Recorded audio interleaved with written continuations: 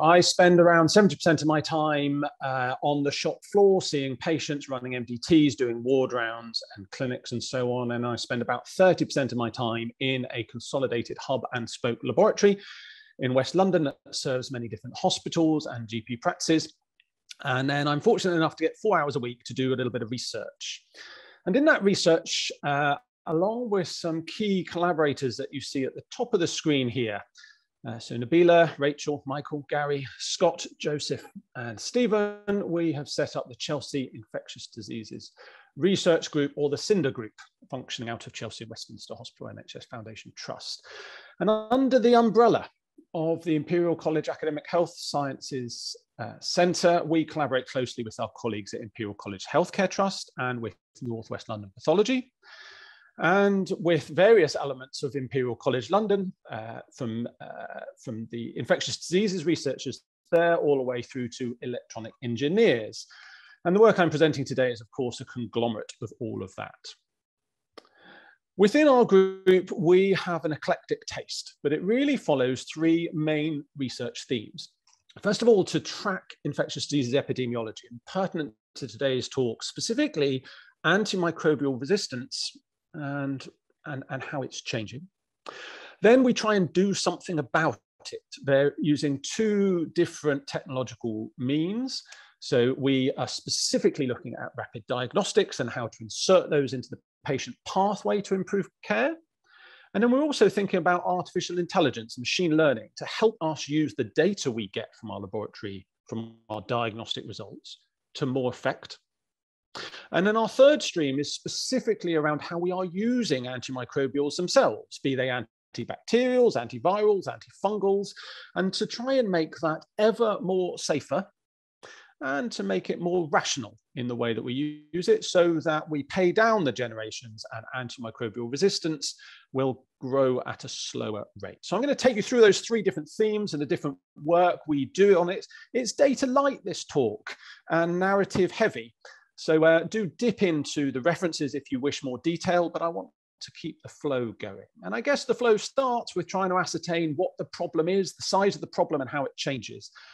And we've been doing this for a decade now. And actually our mechanisms to extract data from our clinical data warehouses have reaped benefits over the last 10 years or so. So we've developed systems where we can look at tens of thousands, if not hundreds of thousands of different bacteria, and to look at the way the antimicrobial resistance changes in our patients across a huge swathe of London.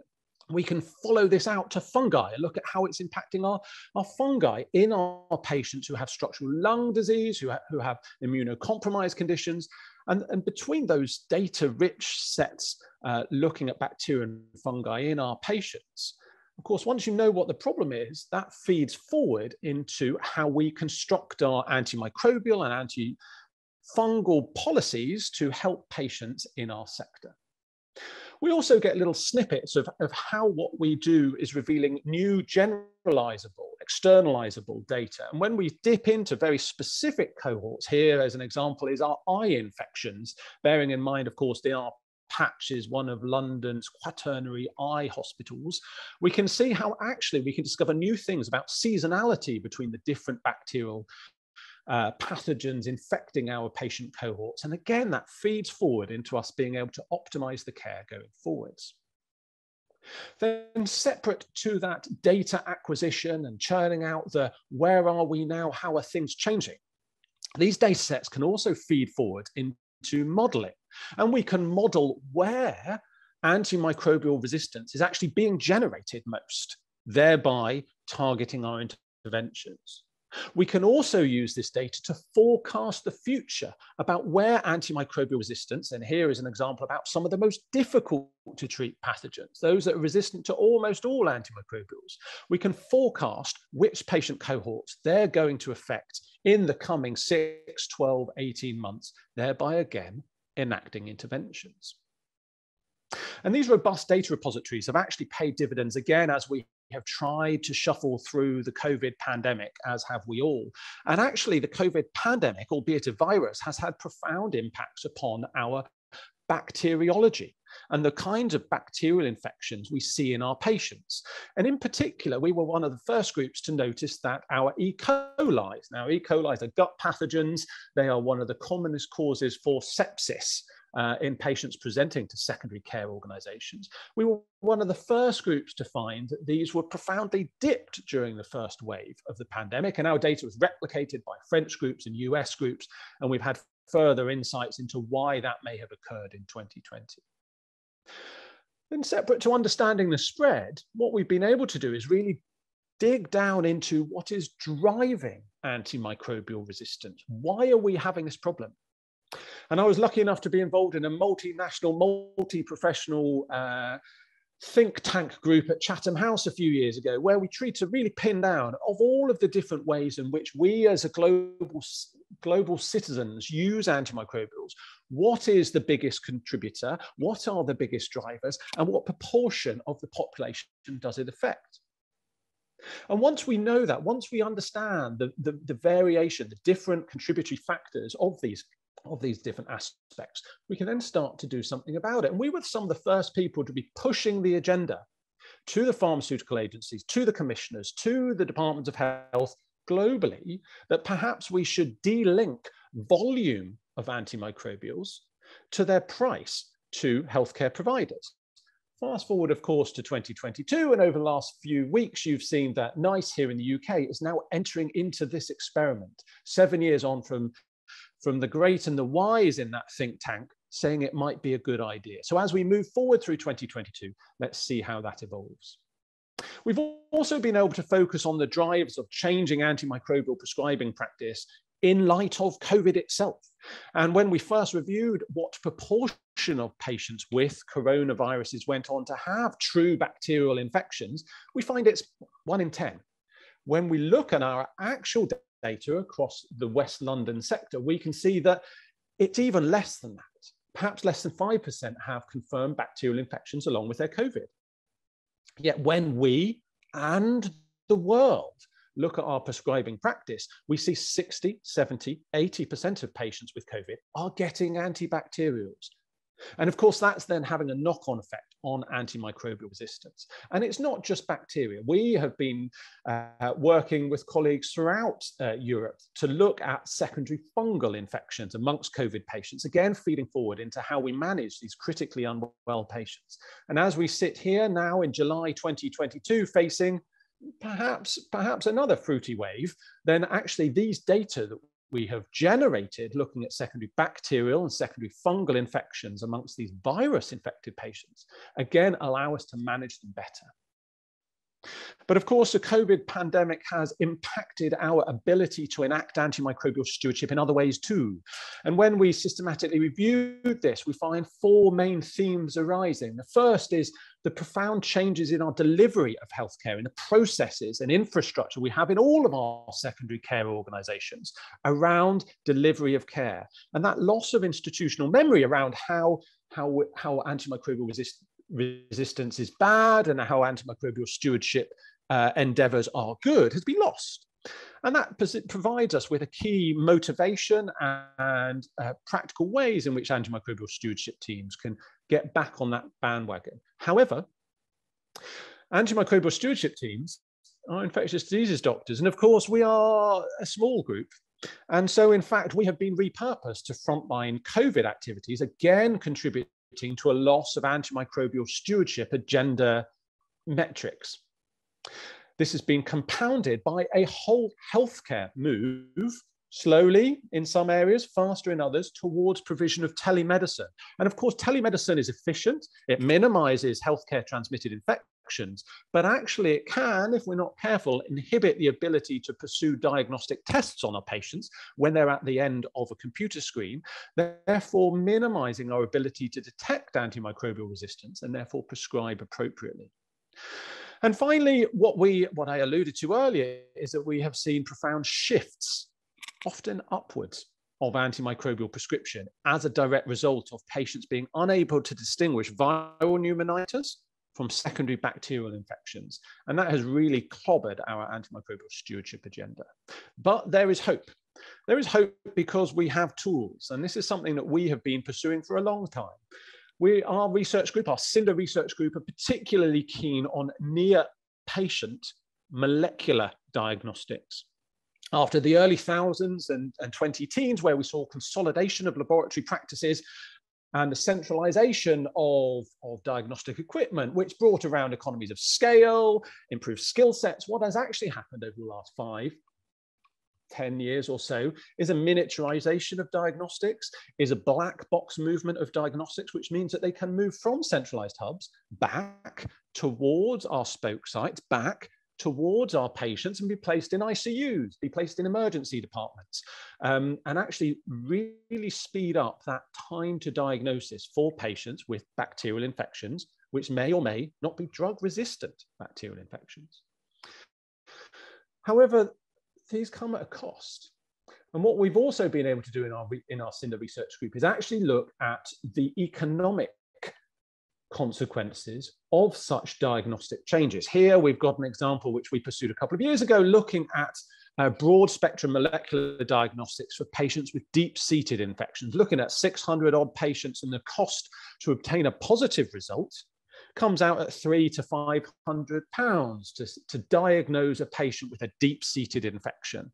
But actually, when you look at whether that helps us direct therapy, suddenly you have a log fold in the cost of these diagnostics, up towards £1,500, sometimes up towards £4,000 in terms of a diagnostic test to effect a prescription change for these patients with invasive bacterial infections. So what our translational group at Chelsea managed to do is to take these systems, not just look at their validation and verification test performance characteristics, but actually look at to where they insert into the patient pathway and the potential costs that has for our healthcare provision. And this reaped benefits again as we waded into the COVID pandemic, where we could think about repurposing these molecular tools and working closely with our Imperial College London collaborators to think about how to better use near-patient molecular diagnostics. In particular, we worked closely with DNA Nudge, a spin-out of Imperial College, led by Chris Tomazu's group, who had a miniaturized near-patient diagnostic kit which allowed us to diagnose patients with COVID very quickly. And as I mentioned earlier, when we can diagnose patients with COVID, hopefully we can avoid antibacterial prescriptions, therefore avoiding antibacterial use. And we were part of the initial broad group that verified that equipment, and then we led on movement of the DNA Nudge to not just diagnose one individual patient, but instead diagnose groups or bubbles of patients quickly and economically efficiently.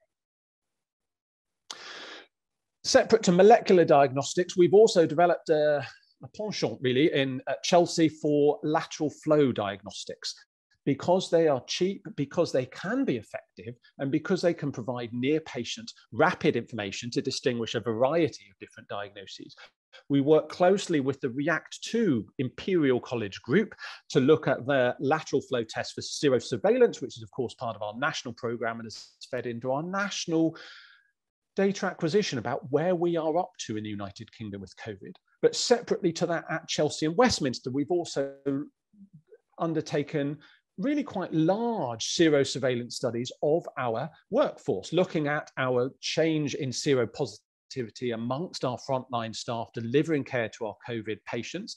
And we've also then been able to use that large data sets to correlate back how quantitative laboratory serology for COVID correlates through into near-patient, cheap, lateral flow serology for patients. Now that provides a paradigm for us to then think about how to enact cheap, near-patient lateral flow diagnostics to help with antiviral therapy, to help with antiviral monoclonal antibodies in a near-patient, rapid way. And when we took that forward, we pursued two work streams, one around serology lateral flow tests and one around antigen lateral flow tests. And we verified various different bits of kit, and that's lovely. But actually, that's been able to generate externalizable, generalizable data around variations in seroconversion for different cohorts. And because at Chelsea, we work closely with the Royal Hospital Chelsea, who have a particularly advanced age group population, we've been able to really find nuanced data around changes in COVID immunological responses at the extremes of age. And this again feeds forward into the way that we can help optimize antivirals, antiviral monoclonal antibodies, and other antimicrobial therapy for patients who have secondary infections from COVID. The other tool we have is not just diagnostics, but is artificial intelligence. And those of you who know my work before will have understood that really I've spent the last 10 or 15 years thinking about artificial intelligence to optimize pathways for antimicrobial prescribing. Really, Tim Rawson has taken on this mantle now and has actually reached rollout stages. And this was one of his manuscripts from last year that got into CID, where we are pulling real-time data from our clinical data repositories from biochemistry, hematology, radiology, microbiology, physiology, from the real-time critical care pathways, and encapsulating that into a patient vignette, comparing that using machine learning to historical data sets totaling thousands of patients, and coming up with preferential, optimal antimicrobial regimes for those patients. We at Chelsea have taken that one step further and use that not just for patient-derived outcomes, but actually use it as a stewardship tool. And what we've seen as we rolled out a decision support system for stewardship is that we can focus not just on stopping antibiotics, which is old school antimicrobial stewardship, but actually on optimizing antimicrobial patients, which sometimes means increasing spectrum activity, sometimes means increasing doses, increasing and prolonging duration. So actually, we have experience across the spectrum of decision support systems rolling out at Chelsea, along with the Academic Health Sciences Centre partners. And we reflexed again, you can detect a recurring theme here, we reflex this experience in decision support systems and artificial neural networks into our approach to COVID. And using our collaborators across Imperial College London with artificial neural net expertise, we developed artificial intelligence systems to prognosticate for our patients coming with COVID, and across a sequence of manuscripts, perfected this, optimized this, and delivered this using an optimized graphical user interface on mobile phones for our clinical care users. And then the final stream, just for the last 2 minutes, is how we have been trying to optimize safety and rationality of our antimicrobial prescriptions. And Stephen Hughes, our consultant antimicrobial pharmacist, has been leading on this work stream with me. And we have looked at various different things. First of all, in our prescribing for our inpatients, separating antimicrobials from all of the nutritional supplements we give with good intent for our patients, but which can interfere with the pharmacokinetics of our antimicrobials, meaning that they are less effective. And simple prescription chart interventions there can really impact the pharmacokinetics of our drugs. Separately, we've looked at the dangers that can be inherent in our antimicrobials if they're not handled safely by people who can understand and anticipate these dangers. These dangers include hyperkalemia and kidney injury. And actually, through looking at this, what we've managed to do is slipstream and optimize our prescription of some of the most kidney toxic antimicrobials to really mean that our patients can have the same antibacterial activity, but with reduced kidney impact. You may have noticed in our Cinder group, we have HIV experts. And really, as we have now waded into improving the safety of antimicrobials, using that word in its widest form, the expertise of our HIV colleagues, Rachel Jones, Mike Raymond, to be able to nuance the way in which we prescribe antivirals has really come to the fore as we manage the antivirals for COVID. And actually, some of our expertise and helpful hints for this has helped optimize the way in which these are used for our patients.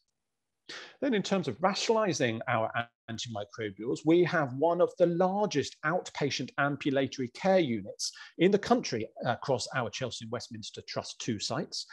And what we've managed to do here is improve the safety and patient satisfaction of the antimicrobials we deliver to patients who are in the community yet need intravenous antimicrobials, making sure that our treatment of intra-abdominal infections, of skin-to-skin structure infections, of urine and chest infections are optimized, meaning that patients have safer journeys, have the correct amount of antimicrobials without inadvertently poisoning them, and actually can affect cure as effectively as an inpatient stay, but without needing to fill up an inpatient bed. And the final thing, just before I devolve to Roger, is that we get on our high horse frequently about shorter courses of antimicrobials as a whole discipline. And actually at Chelsea, we've been able to really focus on this and ensure that shorter courses can be personalized to our patients and can be safe. So with that, I will end, other than say I work across a huge group of people within our CINDA research group and wider, and I thank all of them. Thank you very much.